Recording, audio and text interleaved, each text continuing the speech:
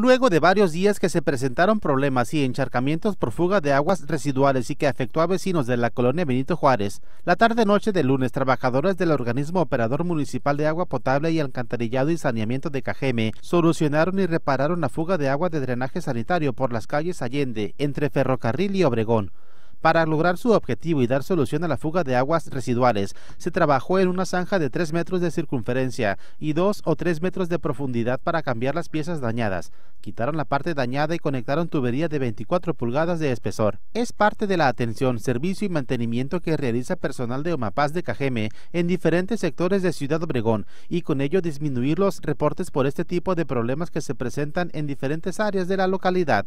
En caso de presentarse un problema de colapso de drenaje registrado en distintos sectores de la ciudad, se debe a que ya habían cumplido su vida útil y trabajadores del organismo operador atenderán y solucionarán las fugas en su colonia. Imágenes y edición de Emanuel Bracamontes. Informó para las noticias Tomás Valenzuela.